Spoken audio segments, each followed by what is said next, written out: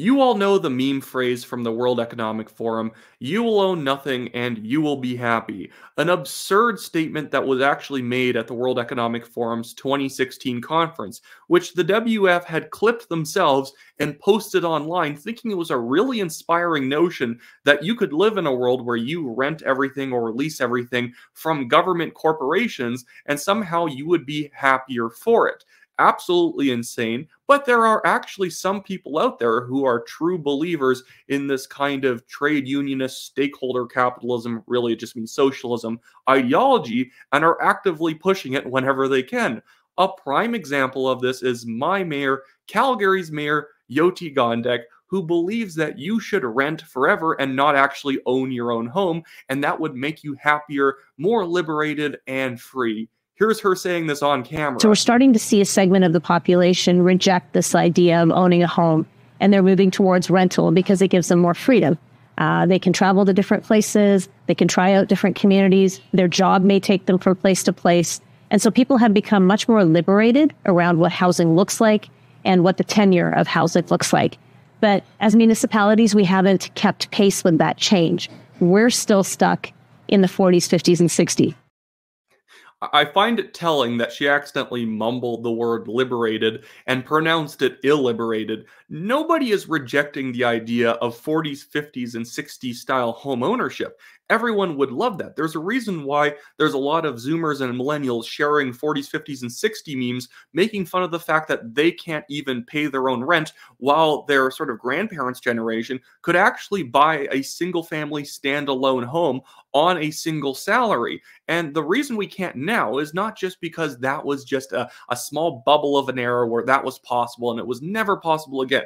It could be possible today. The reason why people feel more liberated renting these days is because people like Jyoti Gondek and Prime Minister Justin Trudeau have made it way too expensive to own a home through terrible public policy. It's not capitalism's fault. It's not any of the people's faults that socialists would blame. It's the fault of people like Justin Trudeau who allow for extremely high immigration, creating artificial demand within Canada's housing markets, keeping taxes high, keeping regulations high, and then Jyoti Gondek, when she sees this problem in the city of Calgary, rather than thinking to herself, maybe I should make it faster to build homes than this city and lower property taxes. No, she takes a bribe from Justin Trudeau's Liberal government and starts pushing a plan to just wipe out all zoning laws in Canada and forcing hyper-densification in all of Calgary's neighborhoods. That's ridiculous. It is trying to bowl over people's freedom to choose where to live by saying that no matter where you live, there could be a sixplex next door, there could be an apartment building, rather than just making it cheaper to build and making it actually cheaper to own a home. These days, who wants to own a home with all the extra costs, with the government changing the nature of the neighborhood that you bought into? People would love, no matter what age demographic, people would love to actually be able to own a home. People would love to be able to own a home and a summer home somewhere else, and they can't even rent their first one. That's why people like to rent. But you can just tell from seeing Jyoti Gondek talk that she has a PhD in urban sociology. She believes that this is the changing sort of fabric of city life. It's about renting. It's about moving cities. It's about not having a real home where your family lives or anything like that, because who cares about family? Because she doesn't believe in the idea of that. She thinks that you should be renting and getting more and more services from the government. That's why she keeps pushing more services, and that's why she keeps, in a city environment where the city should just be taking care of potholes, police, and a couple other things, she's calling climate emergencies, trying to charge you for getting a fast food bag, banning plastic bags from grocery stores. She is a big government bully. And you know this because if you ever watch clips of her in city council, condolences if you do, she bullies and natters at people who do not agree with her. There was a man who was opposing the blanket rezoning and saying why it won't even make housing cheaper in Calgary. And she started basically attacking him for disagreeing with them. She is a very petty individual. She has a sub 30%, or I think it's maybe exactly 30% approval rating. It is so easy to have a high approval rating as a mayor in Canada.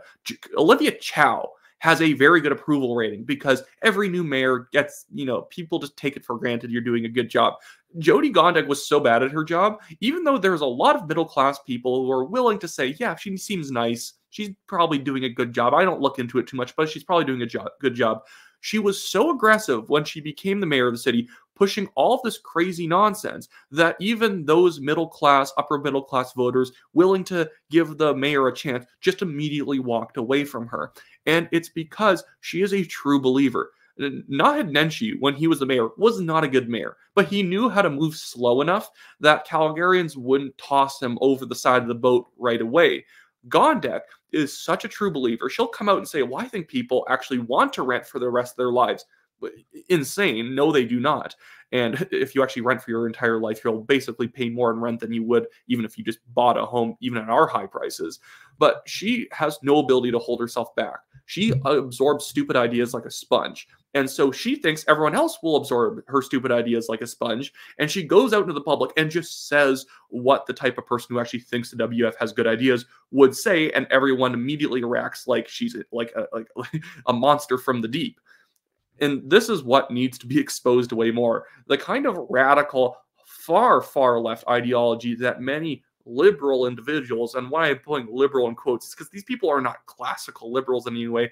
They're leftists. That's the only way you could define these people. Leftists, trade unionists, anarcho-syndicalists, people with these absurd, antiquated ideologies that should have died after 1945, but somehow didn't, because if you look into what the WF believes, it's like microwaved Italian fascism. It's trade unionism, but on a worldwide basis.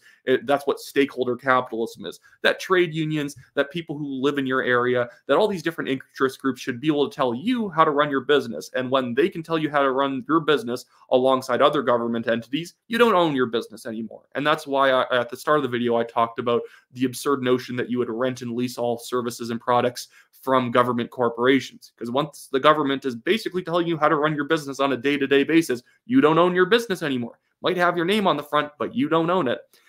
This is why in the next mayoral election in Calgary and across Canada, both like municipal elections, provincial elections, and federal elections, you got to vote for people who will reverse this stuff. They might not happen overnight, but in the next 10, 20 years, we need people who will start marching the line of absurdity back towards what we used to have in the 80s and 90s, where we wouldn't push for this insane garbage, where we want to make the government basically dominant in people's lives. And I'm trying to do that now. Shameless plug. That's why in Calgary, I'm running for the Calgary Signal Hill Conservative Party nomination. On the west side of Calgary, these are what the nomination boundaries will look like after they change in late April. Buy membership and vote for me if you can. WyattClaypool.com in the description below. Check it out.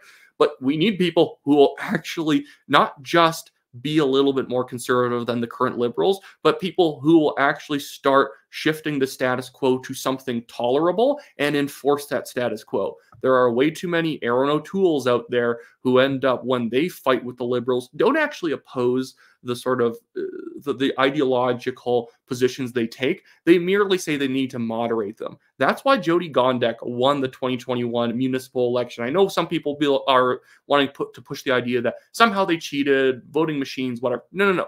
She won because nobody voted, and all the people competing against her made no case as to why she would have made a bad mayor. If people like Jeremy Farkas and Jeff Davison really weren't saying anything negative about Jyoti Gondek. They never said really anything that different from her. Yeah, they kind of made noises about wanting to lower property taxes, but they never really made a big ideological break from the big municipal government type vision that Gondek had. They were almost all being very complimentary to her because they've been indoctrinated to this idea that for conservatives to win, you just have to be a slight step to the right of the liberals and play along, be nice, and apologize for everything that you never did when the media accuses you of it.